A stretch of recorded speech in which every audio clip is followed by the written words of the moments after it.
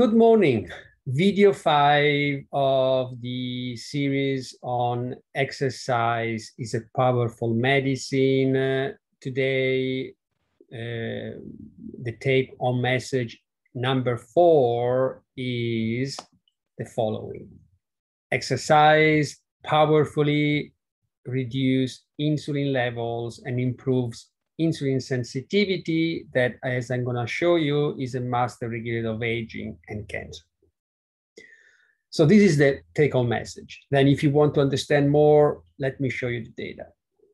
In the previous video, I told you about the results of our study, the randomized calorie phase 1 trial, where with endurance exercise comprising 1 hour of exercise per day, 6 days per week at 70% of maximal heart rate, was able to reduce body weight by 8% with a 70% reduction in visceral fat.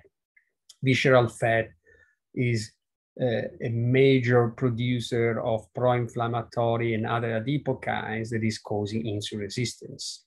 Now, in this study that we published in American Journal of Clinical Nutrition in 2006, we see that several markers of insulin sensitivity are highly improved by both calorie restriction in blue and exercise in red. But as you can see here, a couple of markers, it becomes very technical, but this is the Matsuda index, insulin sensitivity index, and this is the insulin area under the curve, are more improved by endurance exercise than calorie restriction, even if they have a similar body weight. If we look at the fasting insulin, exercise and insulin are similar, but then if you look after a challenge with a glucose load, exercise is more powerful. And I'm going to explain you in the next video why it is, why exercise in terms of insulin sensitivity is more powerful than diet. Now, if we look graphically how we acquire this data, basically these are the results of on a OGTT. OGTT means oral glucose tolerance test. How you do it? So you can go to your doctor and ask him to measure, to do a test, again called OGTT, where you measure your glucose and insulin at fasting, after overnight fasting, as you can see here, 0 time.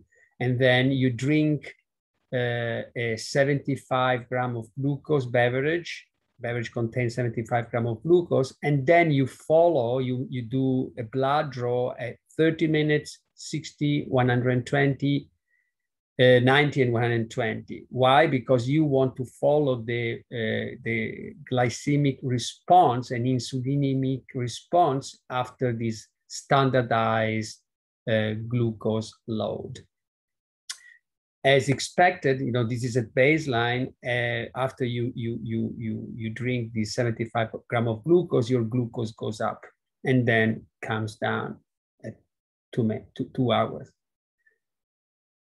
This is again before starting the 12 months exercise, and this is after 12 months of exercise and 70% visceral fat loss. You see, there is a major improvement in all the points, and most importantly, of the area under the curve for glucose, but also for insulin. Major reduction in insulin means you need less insulin at any point to keep your glucose much lower. So you are more insulin sensitive. Again, less insulin secreted by the beta cells to achieve a lower level of glucose in your bloodstream in response to a glucose load. So this is an improvement in insulin sensitivity. This is a year study. This is another study where in people with mild diabetes, type 2 diabetes, after only 1 week of endurance exercise training, you have a significant improvement in, as you can see, in glucose tolerance. So the glucose levels at 60, 90, and 120 minutes were significantly lower after 7 days of exercise only. And also insulin, as you can see here, are much lower. So you know, these people, they needed much less insulin to keep their glucose lower. So they were more insulin sensitive only after 1 week. So the message is that the effects are pretty quick. So if you start to exercise, you have quick improvements that become more and more effective and strong as you keep exercising and as you keep lowering your visceral fat and all the dysfunctional adipokines and other factors that I'm going to tell you in the next videos. Now, why it is important? Why it is important to lower your circulating insulin both in the fasting state and after you eat something? Because as you eat a meal or you drink something, you have an increase in this glucose and insulin. The importance of lowering insulin is because whenever your insulin and IGF-1, they are binding to the insulin IGF-1 receptors that are present in all your cells, including the cancer cells, you are activating this pathway called PI3-AKT FOXO pathway.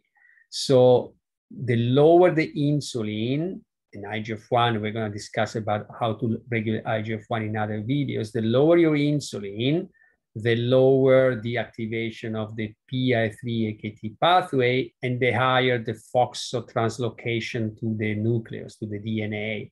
When FOXO gets activated by lower insulin, because again, you lower the insulin concentration in your plasma, and therefore the binding to the receptors, you have higher FOXO. When you have higher FOXO, you increase autophagy, so the cleaning of the cells, the removal of dysfunctional organelles and old and toxic proteins within your cells. You increase the capacity of your cell to repair DNA damage.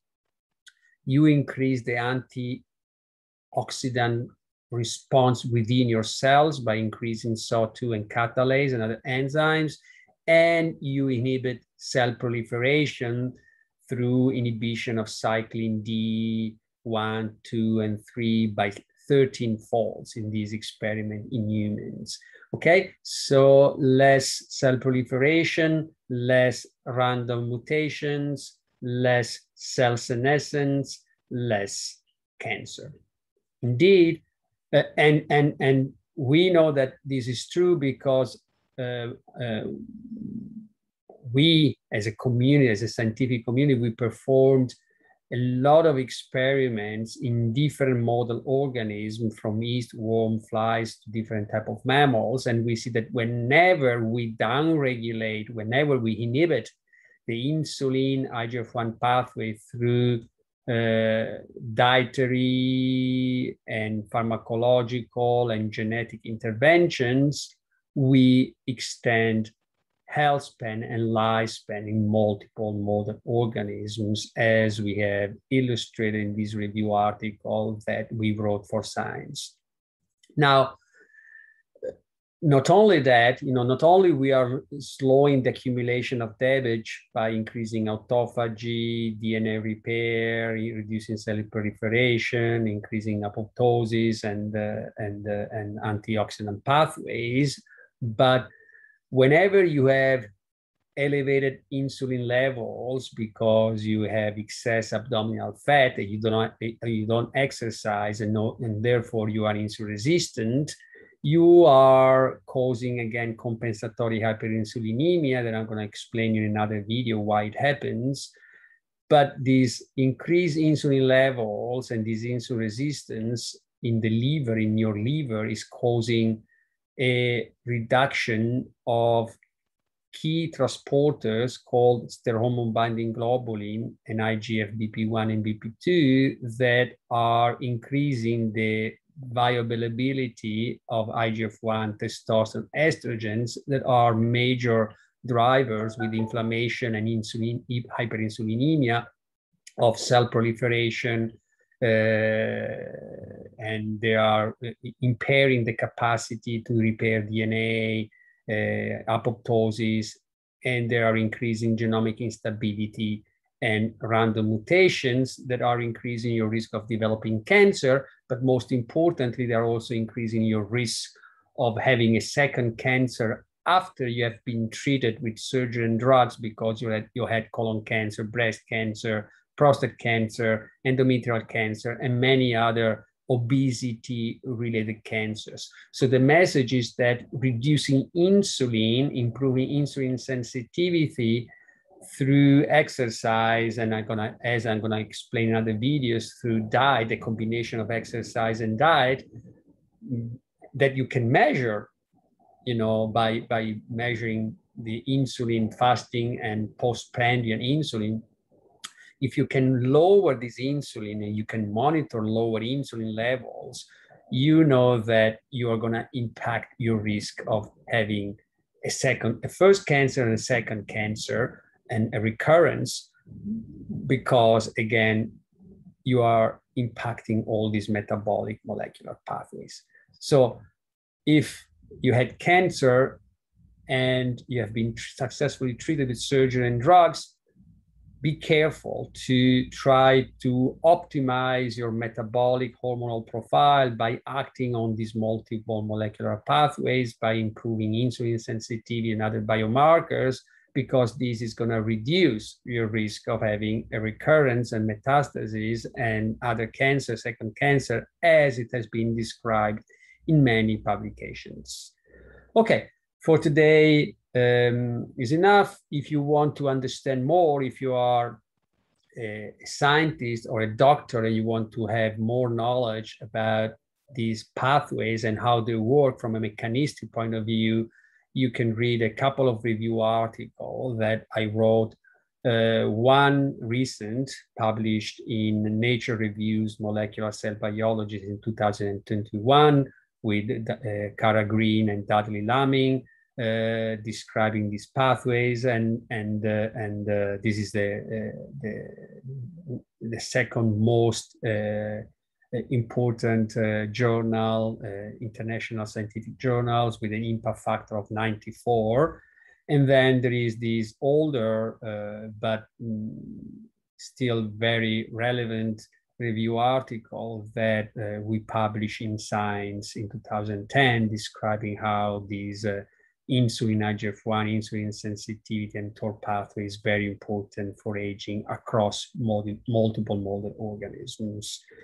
If you're not an expert and a technician, so a scientist, you can read a couple of books that I wrote that are summarizing in a less technical, with a less technical wording, some of these concepts.